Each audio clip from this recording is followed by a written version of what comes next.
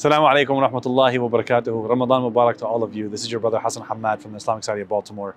This month has been absolutely beautiful. We started this month, we all got to see the moon here locally. We got to see the moon, and since then we've been coming every single night to ISB and seeing just how wonderful it's been. The place is packed. Every single night, this masjid is packed to the brim with people coming here for iftar, coming here for Salat al-Taraweeh, coming here for Salat al-Jum'ah, and then also witnessing some of the beautiful people that have come and joined us in brotherhood and sisterhood. This month alone, we've averaged nearly 3 people a day coming into Islam at ISB. We're only at day 11, 12 of Ramadan, but we've had more than almost 30 people take their shahada here at ISB. Why am I saying all this? This place has been beautiful for so many people, for so many reasons. Every day at ISB, something is happening for someone and changing their life. Whether it's the Quran that they're hearing, whether they're coming to Islam, whether they're coming here to break their fast with the brothers and sisters for the first time in their life. It's people coming into our community and moving here for the first time and getting their kids into the school, meeting our imams, our scholars, being impacted by our teachers here. It's absolutely beautiful. And you know what's the best part about this? Is you all made this happen.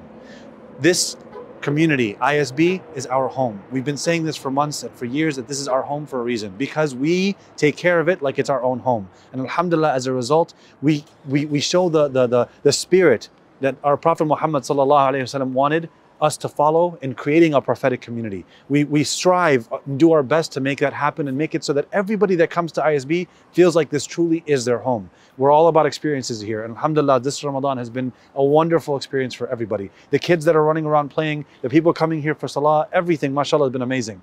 But now, I want to talk to you about how we make sure this continues to grow. How we make sure that for the next 30 people that take their shahada at ISB, they get to also feel that same experience.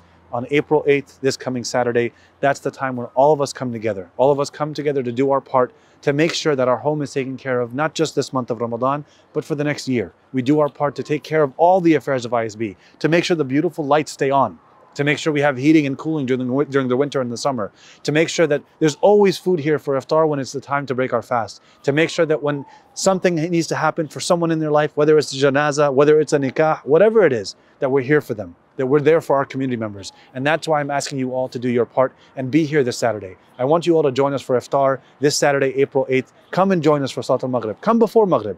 Come and be a part of the dua that we make before Maghrib Salah. Break your fast with us and join us for the program where we come together and take care of our home. I pray Allah rewards you all with the best of this dunya and the akhirah, inshallah. And I pray He lets you reap the benefits of this beautiful month. And I look forward to seeing you, inshallah, this Saturday, April 8th at Maghrib. Jazakallah khairan. Assalamu alaikum wa rahmatullahi wa barakatuh.